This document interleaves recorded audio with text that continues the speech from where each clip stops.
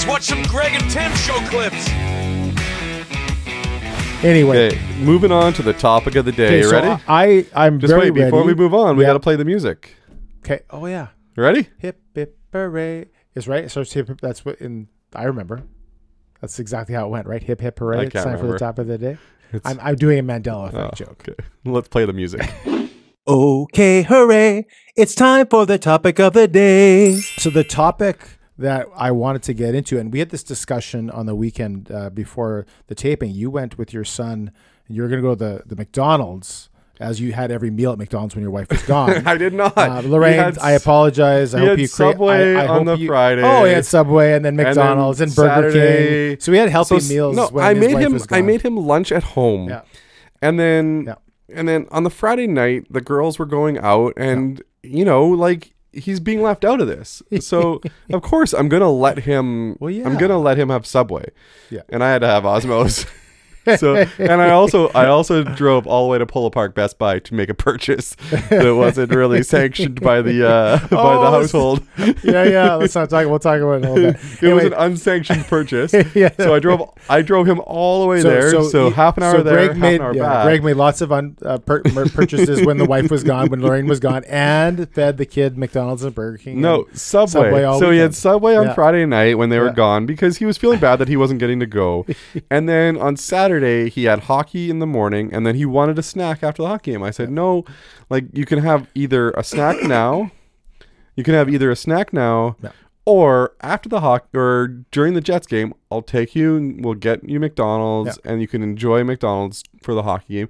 Just as a treat for him. He can have a treat. Yeah. Like And- he wasn't getting the whole experience that So- the girls were getting. And so yes, go ahead. So anyway, I offered because I wanted to save Greg some money. I said, well, I have a gift card for Tim Hortons. You guys want to go to Tim Hortons and get food? It's close by. It's right down the street. And Greg said, no, he won't eat that. And Think about it though. backtrack As a kid, backtrack. The weekend before, I was with a friend. I won't say his name, but we had ordered. what does it rhyme with? Just say what it no, I'm rhymes not going to with. do that. No, say what it I'm not gonna rhymes with. I'm not throwing anyone under the bus. No, but just rhyme the name. I'm not saying throw it out of the bus. Ravid. Raven. That doesn't make any sense. Oh, okay, yeah, I get it. Trying to disguise things because he watches all the time. And Does he really? I'm not taking shots at anybody, but it's just for the topic for today. Yeah. And we had ordered a bunch of stuff from a restaurant, and it was enough for everybody to eat. But he said, well, my kids won't eat that, so I'm going to order 5 more things and make it twice the cost. So this kind of goes into the idea. So here's the topic. Let me give the topic. Let me just, before I give the topic. Okay. And in my mind, and I try not to judge, but I can judge sometimes, especially when it comes to food. And I'm not claiming I'm a perfect parent because I'm far from it. But I thought I'm a more of an old school parent in that if you eat what you're given, my kids are going to eat what they're given. Yeah. And if they don't, I guess they're not eating that meal. And that's just where I come from. So the topic is, are we creating a spoiled next generation? Is it a child first society that we as parents, for the most part, are in? And what are the detriments if we agree that it has become that, where everything is about the child? So that is the question that I had for you. And again, without trying to pass judgment on you, because we have, first of all, there's 2 parents. Unless you're from a single parent, you have to work with your spouse. Yep. And your spouse has different opinions on things. So sometimes there's disagreement in that.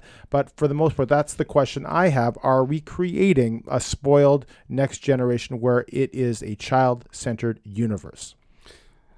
So I think that, and the one thing that came to my mind is that we start thinking like our parents after we become parents. Right. And it's more so we start judging what other parents are doing when our kids have like basically grown up. Right.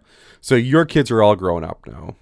Yeah. You've gotten through the parts where it's like, no, Dad, I don't want that, or no, Dad, I'm not going to have that, and you kind of like misremember for the most what part, it was like to have a child like that. If you're sticking with food, there are very few foods my kids will not eat. Okay, there are certain things, but everybody's they don't different. Everybody's different. Like I know that my uncle growing up would only eat certain foods, and he would not eat foods that touched each other. Yeah. And his parents allowed that to happen. Right. So that happened in that generation. It happened in a different generation. And my other uncle, Yeah. or sorry, not my other uncle, one of my cousins only eats chicken fingers. Right. Like, we'll go to the restaurant, she'll eat chicken fingers. And if she's listening, she knows who she is. But here's the thing. It happened all the time. And I think that what happens is, like, in our lives, me having young kids right now, I cater to a little bit of what they need, but I also at home tell them, hey, this is what we made for supper. If you don't want it, you're not having any supper. Like, I do that. Yeah. But when it comes to, like, you know, if I'm going to take them out for supper, I'm not going to take them to Tim Hortons where they're not going to want something. I'm going to take them to somewhere where they actually want something. I'm not spending $12 at Tim Hortons. When I have a coupon for McDonald's, it's only going to spend $8, and I know he's going to eat it. Right. So that's my argument. Right. So your argument is that it has nothing to do with this time period. It's been each time period since whenever, the 1900s, have seen just as many selfless as selfish kids in it. Okay. I think so. I would disagree with that. Have you watched Willy Wonka? I have watched Willy Wonka and the new Willy Wonka, which, by the way, is fantastic. Have you seen it yet? I haven't seen the new Willy Wonka. Yeah, you went. Your wife went with the kids. The old one's actually called Charlie and the Chocolate Factory. Right. Yeah. People remember it as Willy Wonka and the Chocolate Factory. I do remember it as Charlie. Pretty sad. So, anyway, Charlie and the Chocolate Factory, if you remember, and that movie is old, the old one and the new one, new-ish one, I guess. The new-ish one is not that new anymore. Month ago. But both, the Johnny Depp one and Richard. Right. Whatever.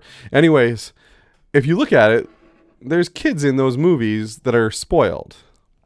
Yeah. Kids have been spoiled forever. Yeah. And it all depends on the parents. Yeah. So I guess my question is, do you think parents are spoiling their kids more now than they used to? I think there's more to spoil kids with now. I think that our kids have more, what do you call it? Merchandise, more, what's the word? Materials that they can have. I think kids, you think kids or everybody? I think everybody, but I think it's starting earlier. I think now we give our kids cell phones at the age. I think the average age that a kid gets a cell phone now is 10 in North America. Geez. My son turns 10 in a couple weeks. Yeah. He's not getting a cell phone. Yeah, that's the average age. And there's kids as early as age 5 that are getting cell phones. And, you know, the parent will say, well, so we can keep track of them at all times. Somehow we managed to have, you know, kids when there was no phones at all, or no cell phones anyway. Yeah. And we just had a landline. And I guess that everyone passed away and died then. But and which is creating not just a spoiled next generation, but an unsafe one. The things that can be accessed on cell phones. And things like that, right? The thing with it is, I think the world's also become smaller. Right. So, like, for instance, for us to go to Steinbach now is much easier than it would have been back when our parents were younger, right? Like, vehicles are more fuel efficient. There's less cost to going there. There's more reason to going there, that type of thing, right? So I think that the cell phone thing comes from, like, people don't work locally anymore too. Right. Or go to school locally, right? Like, sometimes your school's a half an hour away from your house. Whereas when I grew up, my school was within walking distance. And I think when my parents grew up, it was very similar. They either took the bus or their school was within walking distance. Because when you lived in an area of the city, you lived in an area of the city that had a school around you. Yeah. Now, like, if my kids wanted to walk to their school, it would take them a whole day to walk to their school because their school is far enough away, right? Yeah. And that's their actual catchment school. Right. So, and I think it's because, like, cities have become sprawling and stuff has become more further apart for the cell phone incident anyway. Yeah. Right. Yeah, that's fair. I mean, I walked to school too, mid 80s, late 80s. Yeah. So that's a fair point. I do still think that as we get, I guess you can go back to the Great Depression where people had to work for a lot of their income and things were hard. I think maybe since then it's gotten softer and softer each generation. I do think in today's day and age, we are spoiling our kids a bit more than we used to, but it's hard to compare that to, what are we comparing to? So, and I agree with you that like it's harder to buy kids gifts. Like I got a text message saying like, what does Cruz want for his birthday? Yeah. And it's really difficult.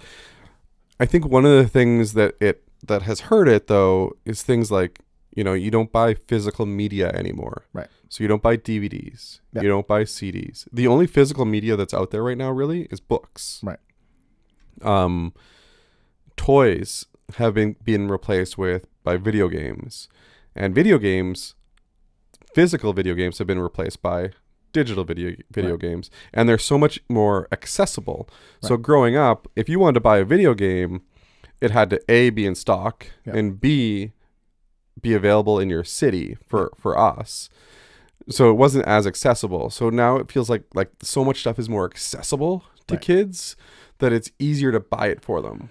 Right. And not only that, but what you're getting for your child and their activities, in a way, are we creating a lazy generation too, right? Because kids are less, they don't do as, and your kids do sports. Yeah. For the most part, a lot of video games have replaced books. Yeah. There was games when I was younger, but it was like Sega Genesis maybe, and it was in the early stages. Oh, you were probably around for Pong, ColecoVision and Pong. And ColecoVision, right? So there's a little bit of that too. My daughter just finished her first chapter book. She's only 7, so that's fantastic. And Cruz is reading books every night now before bed. I'm trying to get my kids to read books because I think it's important, which just reminds me that I got to I'll text and tell them, get him some books that he likes, because I think physical media, like we talked about last week, Danny said you buy a book and you're instantly smarter, right? But like if you can teach your kids to read books when they're younger so that they read books when they're older, that's something we can spoil them with. So in the church setting that we're from, priorities basically are God is your top priority, your spouse is your second priority, and your children is your third priority. And when some people think that their children should be ahead of their spouse, or even God in some ways, but most people that go to church would argue God is number one. Even if they don't live like that, they're gonna say it is, right? And it's the order of 2 and 3, which some people would say displaces and makes it's a child-centered household when that child is more important than the spouse. And you can argue that in the child's mind, it goes possessions, God, parents. So let's flip the question a little bit. Do you think that more families put their kids in front of their spouse than before? Like maybe let's say in the last 30, 40 years, because we can only remember a certain amount of time. Or do you think it's always been that way, that some people have put their kids in front of their spouse? I think that most people put their kids in front of their spouse. And I think that might be one of the contributing factors to why households break down a lot of the times nowadays. Whereas I think in the past, if you watch like older movies or older TV shows, for instance, the spouses respected each other more, and they were the heads of household, right? Whereas now, like when you watch TV shows now, I feel like a lot of the times they actually make the kids the heads of household, right? Like I watch some of the shows that my kids watch that are family shows, and the kids are the heads of household. Whereas you watch like a show like Full House back in the day, you had 3 strong male people that were in charge of the house, right? The kids didn't run the house. Do you know that one of the common times two spouses will get divorced is after the kids leave the house, because you've spent 20 years neglecting a marriage, each other, and you've put the kids first, and then they leave the house and you don't know each other. And so statistically, and I don't have the statistic in front of me, but a large percentage of marriages end in divorce at that time.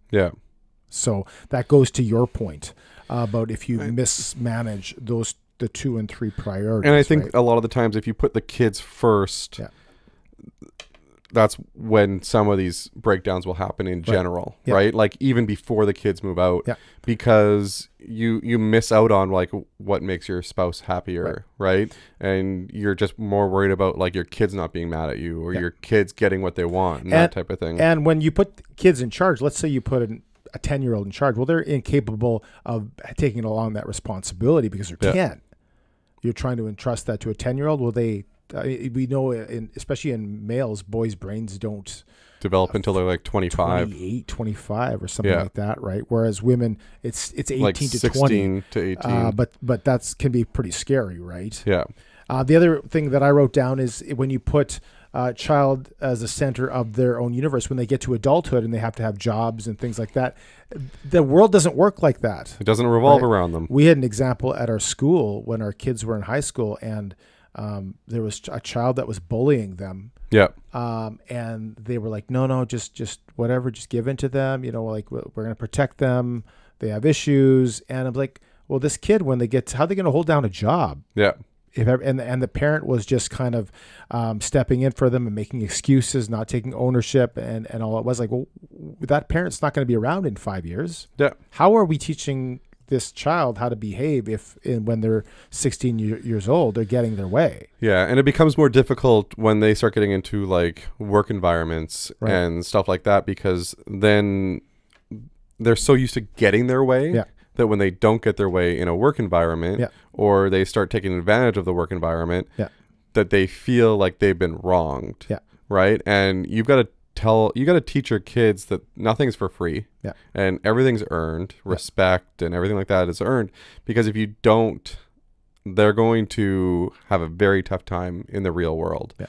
And I think that's going to be a big problem for some of these kids. Just personally, and this is me speaking as a older generation now.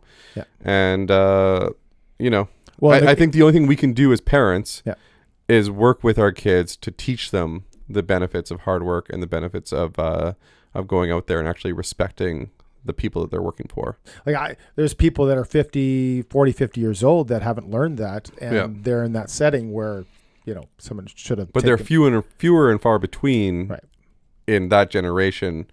Then hopefully that it sticks that way, but based on track record now, it's not. It sounds like, and I brought this conversation to you, and we hadn't really talked about this before, but it sounds like we agree on pretty much everything here, but you disagree that it's becoming more and more of an issue. It's always been an issue. I think it's a consistent issue. I think it's been an issue, but I think that the child-centered parenting has become a bigger issue in terms of like relationships. As opposed to, I think we've always given our kids what we think they need.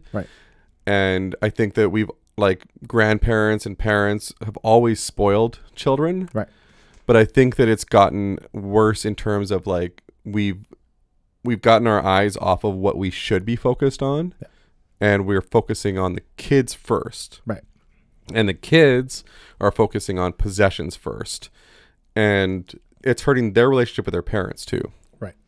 So that's my opinion. And as parents, there's two ways we can learn from our parents and do exactly what they did, or do the complete opposite, which happens. One of the two happens, right? And that's usually what happens. Like you either do what your parents have done and you continue this down the same road, or you break that cycle and you do something totally different. And, you know, some things that your parents have done that were bad influences or bad things, and you break that cycle, hopefully you're breaking that cycle for your kids as well. And this goes into our discussion a bit last week where, you know, I talked about the blueprint message, where what we have learned comes out at a future date into our subconscious. How do we behave is what we learned, right, through the years, environmentally, from what we've seen as parents, as spouses, and things like that. So interesting discussion. It'd be interesting to see what people out there think. Are we creating a spoiled generation? Is it becoming worse? Is it the same? How do we feel about this? Are families placing the child ahead of a spouse? And is that right? Maybe some people want to say, no, my child is the center of, I don't know if there's anyone that would believe that. There might be. Yeah, exactly. And I think that it'd be great to know if different generations. So like if your kids are older or if your kids are younger, kind of put that in the comments. Like, you know, my kids are younger and I don't think that, or I think that. My kids are older and I don't think that, I think that, because I think that will also dictate some of the answers that we're getting. Yep, so for sure. Hey, thanks for watching the Greg and Tim Show clips. The subscribe button right there. Click that guy. Also, video in front of me, video in front of Tim. The one in front of me is better than the one in front of Tim, so feel free. Watch whichever. Not true at all. This one is far superior. Okay. Superior blue. Superior, Superior blue. See you later.